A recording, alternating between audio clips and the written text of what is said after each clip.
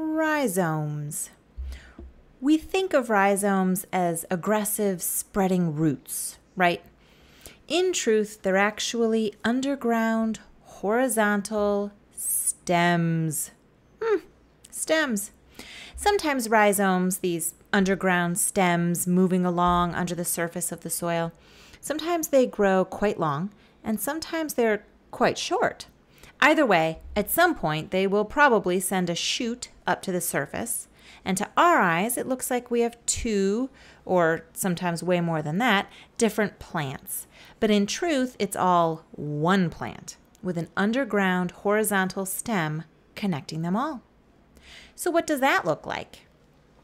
Well, what you're seeing here is a spearmint plant, Mentha spicata.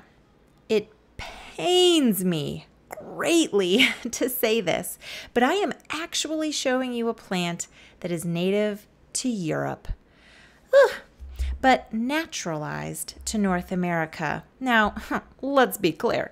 Naturalized does not necessarily mean that it's good for our pollinators. Naturalized plants often have a carbohydrate to protein to fat ratio in pollen and nectar that is not ideal for our own pollinators. North America itself does have many mints that are native to us here. But again, spearmint, what you're looking at, is not one of them. It is a good and easy example, though, of a rhizome.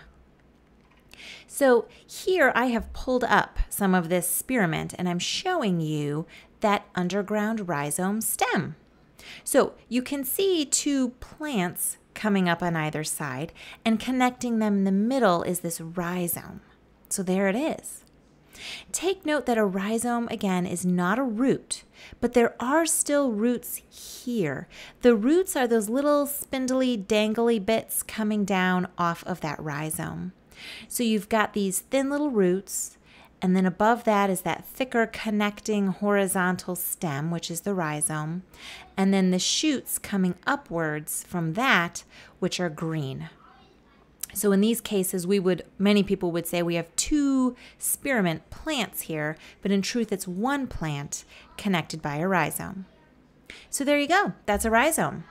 So for the rest of this video, I'm going to show you some native flowers that have rhizomes, while I share with you some additional rhizome information.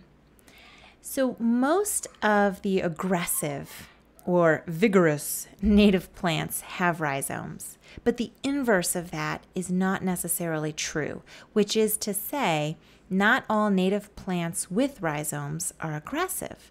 So as you look at all these native plants with rhizomes here, I will label for you aggressive or tame based on whether it's an aggressive rhizome plant or a tame rhizome plant. So rhizomes are considered vegetative reproduction. In this case, what that basically means is clones. So all of those plants, or those shoots to be more exact, that come up from a rhizome are all the exact same plant, genetically identical, clones. So this is a mode of asexual reproduction. And there are lots of organisms on our delightful planet that reproduce asexually. So like in the ocean, that's a good example. Many organisms won't find or are unlikely to find another member of their own species for their entire lifetime. So being able to reproduce asexually allows an individual to pass on their genetic information to the next generation, even in the absence of a partner. Bacteria reproduce asexually, and then of course we have many plants that use rhizomes, which is a form of asexual reproduction. There's some nuance there, but let's keep it generalized. So for our native plants, this asexual reproduction through rhizomes allows a plant to quickly, and without the need for pollination, spread. Take the resources in an area, crowd out the competition. Making clones like this, it is a great strategy for survival. There's a downside though, of course, because nothing good can ever just be good.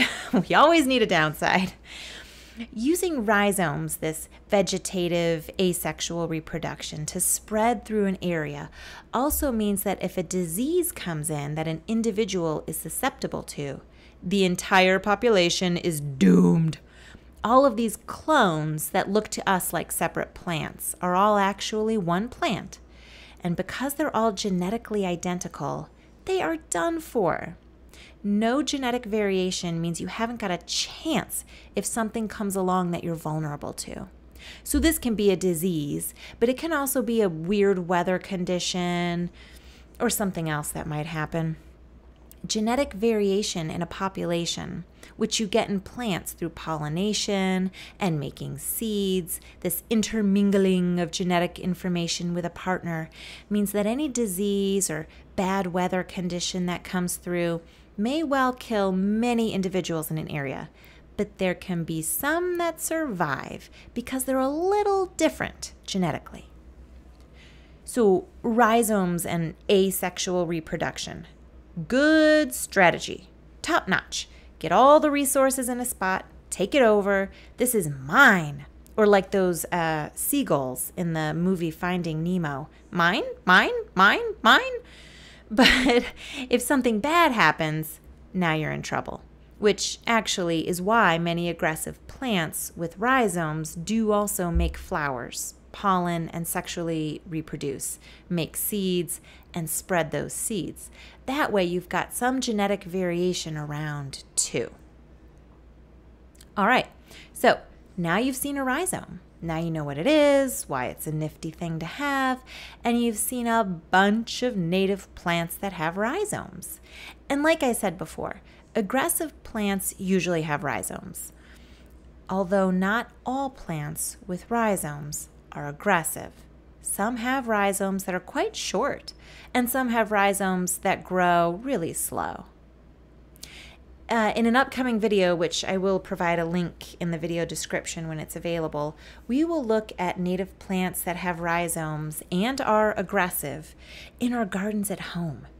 Is it possible to use aggressive native plants without your yard or plot becoming overtaken? The answer is yes.